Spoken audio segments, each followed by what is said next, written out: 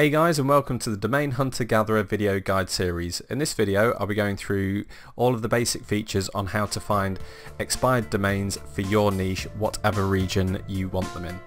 Okay, so I'm going to assume that you already have all your proxies set up. If not, you can click on the setup video. That will show you how to set up your proxies and your threads and all that good stuff. Basically, once you've got your proxies in, just make sure that you select the use primary proxies, the auction searching, quality checking, searching, expired, and then basically DHG knows to use those proxies for everything. Apply and save the settings and you're good to go. If you want that in more details, you can see the video. It's in this playlist, so you can check that out. Okay, so once you've got it all set up, this is the tabs that you are going to be interested in. You've got the expired domain hunter in your main tabs here, and the one to find domains in your niche is the hunt expired domains from keywords tab. Okay, but first I'm going to show you the location controls and how you can get domains in your area. Okay, so here you can see you've got a list of countries. It's currently set for Austria, but I'm going to change that back to I'll go United Kingdom. That's where I am. I'm going to leave it as the language I'm going to leave as English. Okay, so that will find websites that are based in the UK and on the English language. You can actually mix and match these, but you'll find that you get better results sticking with the language for your country, but you can change it if you have a specific need to. Like for instance in Canada you can either have English or French and things like that. So you've got that. You've got footprints. You can add or remove any footprints here to find different domains. If you don't really know what you're doing or you're not sure what these are all about, you can just leave them. You'll find that you'll get a lot of domains if you just leave those in, or you could enter in whatever footprints you want or feel that you'd be better off having. Okay, you can select whether to use Google, Yahoo, Bing, 2 of them, 3 of them, or 1 of them. It's really up to you. And also you can change the date range for the search results. So say you wanted to just get search results from 2005 to 2007, you can do that. So say you're looking for domains in the smartphone niche and you wanted to find domains that were ranking before the iPhone came out, for instance, you could probably do something like that.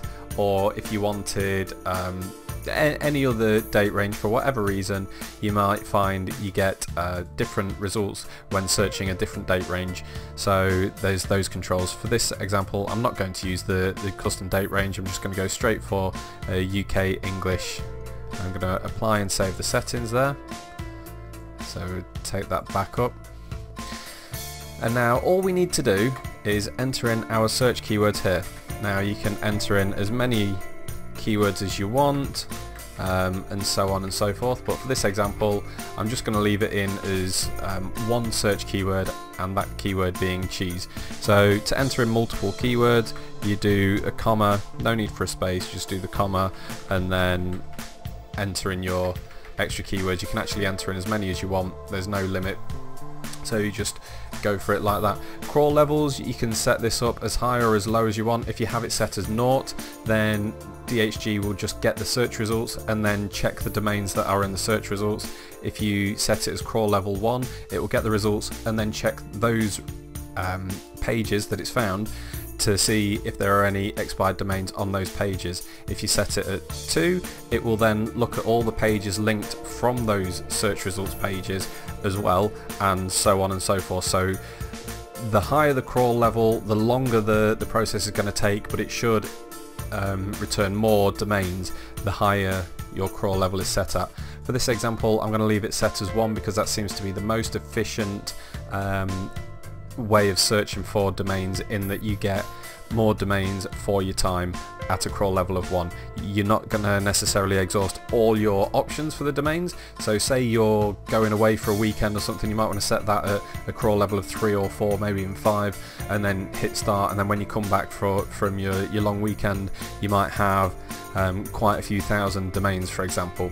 But for this demonstration, I'm just going to leave that set as crawl level 1, and I'm going to hit search.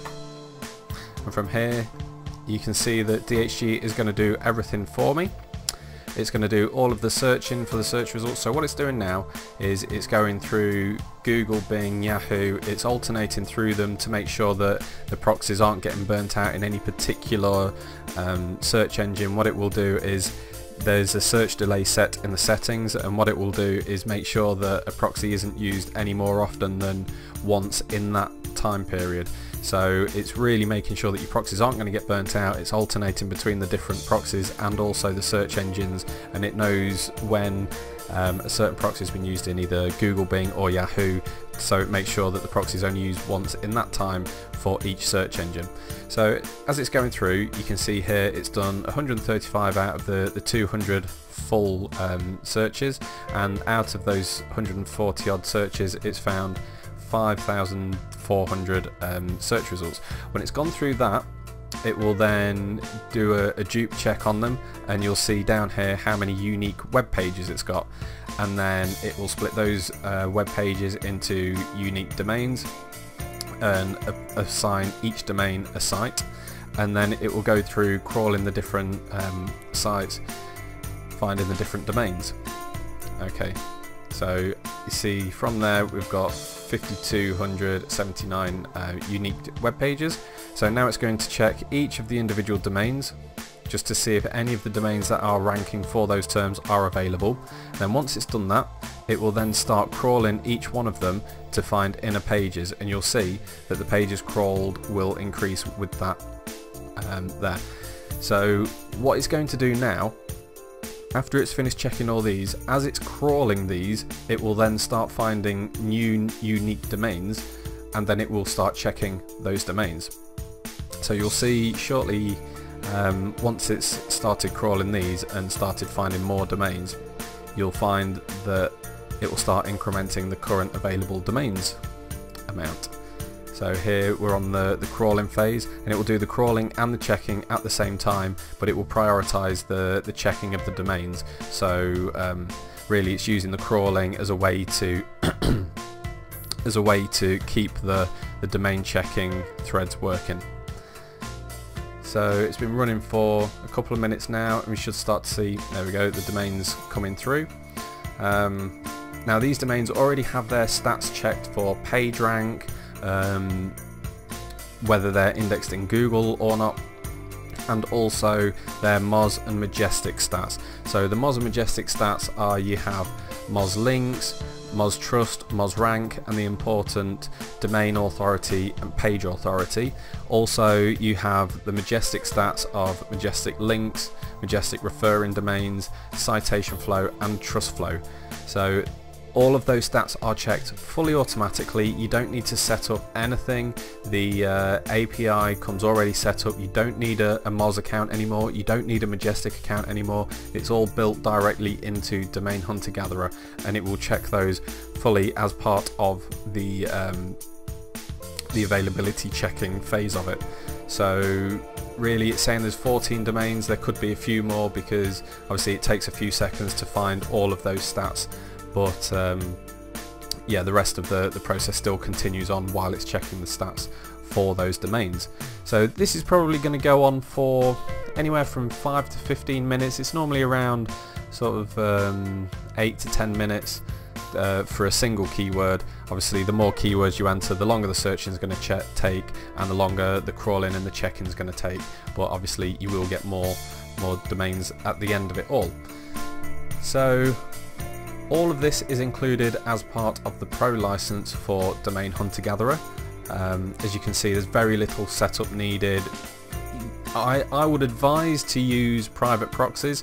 You don't need proxies as such, but the searching phase will take some time if you don't have proxies, and there are certain WHOIS registers that will limit your requests if you try and do so many from a certain IP. So if you're checking .com, .net and a few other domains like that, then it's not really an issue. The lack of proxies is not really a problem because they don't limit the number of requests. However, if you're checking for European domains like .co.uk, .fr, .de and a few others like that, and even .org, they do actually restrict requests to the Whois register based on IP, so I would advise getting some proxies. Now, if you're in the market for some proxies and you don't know who to get them from, you can check out the exclusive discounts that we've got on the Domain Hunter Gatherer website. That's domainhuntergatherer.com, and then in the navigation bar you'll see an exclusive deals link. Click on that and then have a look at the proxies. I'm using Squid proxies here. They've been doing me proud for many years now. I have used other proxy sources. All the providers listed on the exclusive deals page, I have used one of those, I've used all of those at one point or another, and I've found them all to work very well, so you can be sure if you're using one of those that you shouldn't have any problems. So basically I'd suggest go there, have a look at the prices, see which one has the best deal for you at that particular time. Because the prices do vary based on how many you're buying and when you're buying them, so do check them all out, see which one's got the best deal and just go for those. At a minimum, I'd say 10 proxies will do you well, but if you can afford more, generally more is better. After about 50 or so proxies you start to get into the point of diminishing returns, so if you've got 100 proxies, great, use them, no reason not to, but if you are on a bit of a budget, then 10 proxies will do you fine. So yeah, I'm going to cut the process here, and then I'll show you what it looks like at the end of the process when you've got all of the domains along with the stats already. Okay. So here we see that Domain Hunter Gatherer has finished the searching and availability checking phase, and we can see that we have a list of different page ranks. We have whether the site is indexed in Yahoo or Google, and across here we also have the Moz stats and the Majestic stats. If you want to check the Alexa and social stats and things like that, and the Ahrefs, SEMrush, you still can, using the Analyze Domains option. Here you can check all of the different stats. You can recheck the Majestic and Moz if you wish as well. So from here we can sort the different columns by any of the different stats that you want. You can sort by page rank, Moz rank, whether they're indexed in Google or not, Yahoo or not, and you can also set filters for any of the different options, such as top level domains. That's whether it's .com, .co.uk, .org, .net, you know, different things like that. And as soon as you add one, I'll show you, for example, I do .co.uk, and you see out of the 193, 57 of them were .co.uk's. Now that wouldn't necessarily be the case for yourselves, because obviously I chose to search just United Kingdom. So if you've got it set for United States, you'll find that the vast majority of them would be .com. So to go through the domains, I'm just going to clear the filters, and then you can see that the page rank 4, we've got page rank 3s and so on. We've got high domain authority domains in different regions as well. You know, it's not just all from one different region, but that one, for example, networknirvana.com.au, it doesn't have any page rank. But this is one thing that is important to note, that page rank has not been updated since 2013. So just because a site doesn't have page rank does not necessarily mean that it is one to be looked over. So as you can see with networknirvana.com.au, for example, we can see that it has a page rank of -1, which means that there is no page rank associated with it, because 0 is not actually the lowest. 0 is the lowest once it's been assigned a page rank. A page rank of -1 just means that it hasn't been assigned a page rank yet. So as you can see, it's still indexed in Yahoo and Google, and it has a domain authority of 43, it has thousands of referring domains, and it also has a citation flow of 43 and trust flow of 21.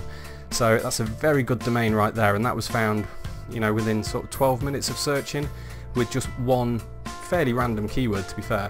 So if you were looking at different regions, you'd probably see similar results. So, you know, as you can see, Domain Hunter Gatherer is very easy to use, very simple to set up, and now comes with free Moz and Majestic stat checking. So, you know, for your £47 a month, you're actually getting somewhere in the region of £100 a month worth of Moz and Majestic checking, API checks alone.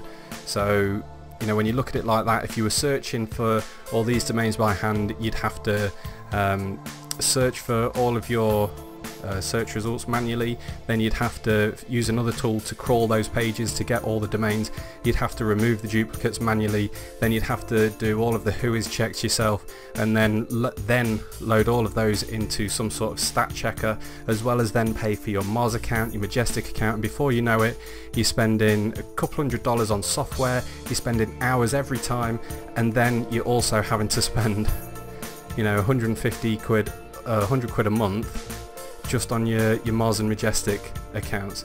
So when you think of it like that, the £47 a month for Domain Hunter Gatherer Pro is very, very worthwhile.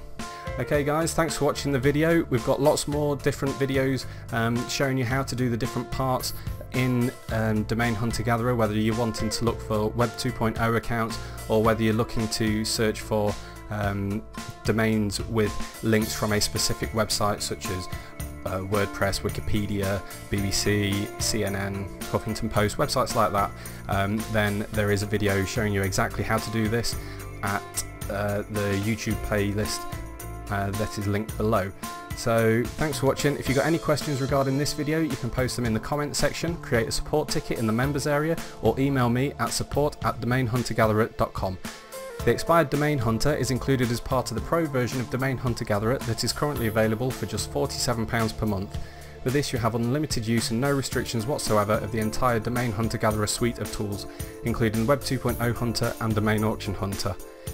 On top of this, there's a rolling 30-day money-back guarantee, so if at any time you decide you don't like having access to the ultimate tool for domaining for gold, then just let me know and you will receive your latest payment back in full. Once again, thanks for watching and have a great day.